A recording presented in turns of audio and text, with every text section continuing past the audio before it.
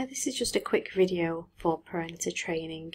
What I wanted to go through today is just opening a text document as an Excel document within the in-app ICT test, because when you download a document that's a text file from the test, it does need to be converted at times into an Excel document. So I just wanted to do a quick tutorial as how to do that today.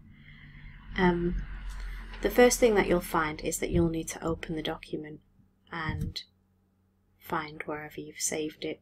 Sometimes it can be in downloads, or it's just depending on where you've saved it once you've downloaded it from the exam. So what I'm going to do here is just find one that I've downloaded from a test file.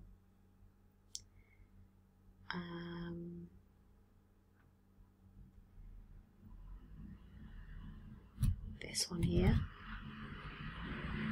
And in there. So what you'll find sometimes is that when you look in the folder where you've saved it, you may not actually see the text file, and that's because something here needs to be changed. So where it says all Excel files, it will only open Excel spreadsheets that exist at the moment. So what you need to do is just select all files from that drop down menu there, and then you'll see it pops up here and you can see it's a text document. So if you just click open on that, and we'll see a little pop-up come open. We just need to select some things from there to open it. You are awarded marks for opening and converting these files, so it's not just a case of they expect you to know what to do with this.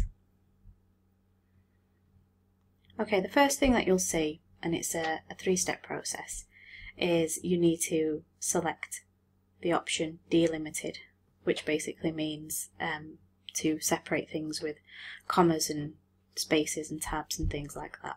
So here's a preview of what we're going to get, and you can see it's got no format to it whatsoever yet.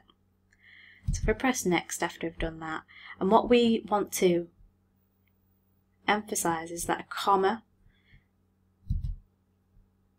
and a semicolon will give us the correct information.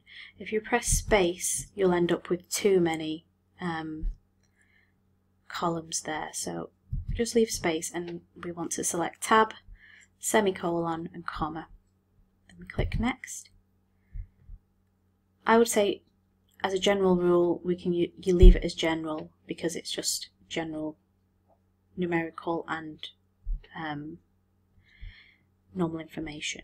So if I just leave that and click finish, you can see I've converted it into a spreadsheet, and then I can just save that as I like, then as normal. Okay, thank you. That's how you import a text document into Excel.